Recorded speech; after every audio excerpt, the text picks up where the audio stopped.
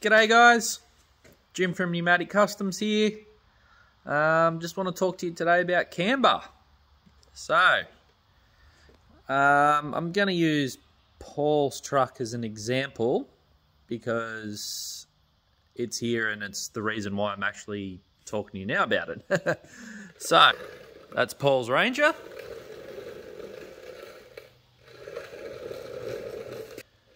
Paul's Ranger came in because he wanted a set of drop spindles fitted to it. Now, when Paul was driving down low, or when he was laid out, his truck would get 15 degrees of negative camber. So when he was driving low, he was wearing through tyres pretty quickly. So yeah, he wanted a set of drop spindles put into it, which he supplied the spindles and the ball joints, but yeah, it's Mazda drop spindles, Mazda S10 bottom ball joint gets pressed in.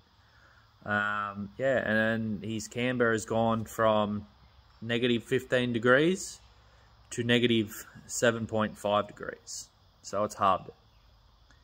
Now, his truck was set up to lay 22s. He doesn't have 22s, but he's got a stocky that has a tyre big enough that it's got the same overall rolling diameter of a 22, right? So, his truck was all set up to lay 22s without a spindle. Now, we've put a drop spindle in, which has affected his airbag placement.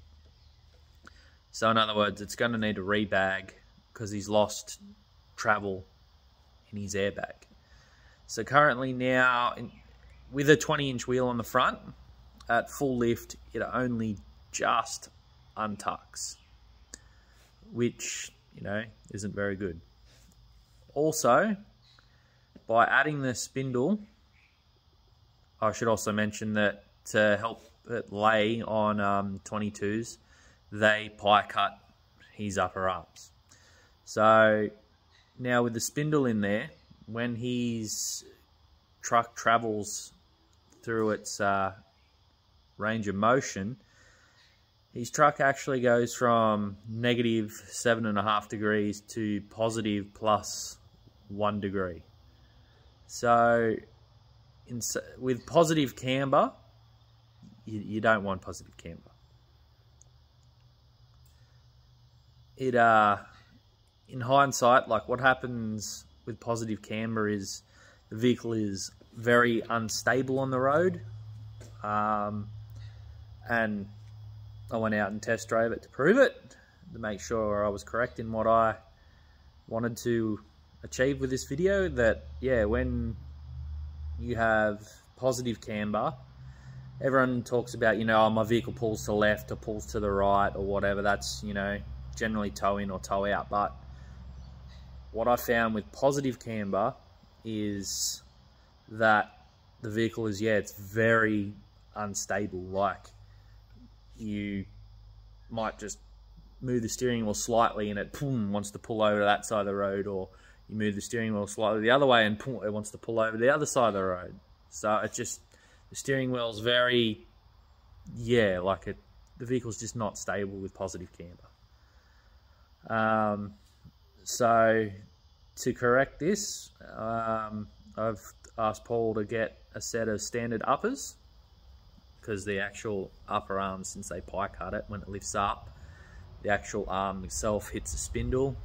So we're going to put a set of standard uppers back in it, and we're going to redo all his suspension again from stock. We're going to redo it all, get all his geometry right and everything like that. So, and then, once all that's done, we'll take it down, get a wheel alignment, and we'll go from there.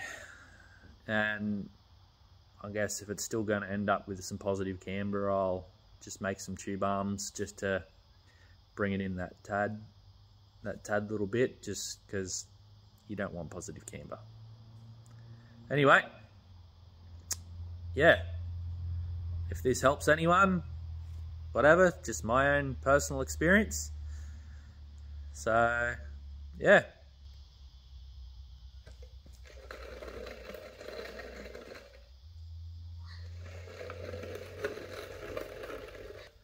Thanks for watching. Thanks for listening.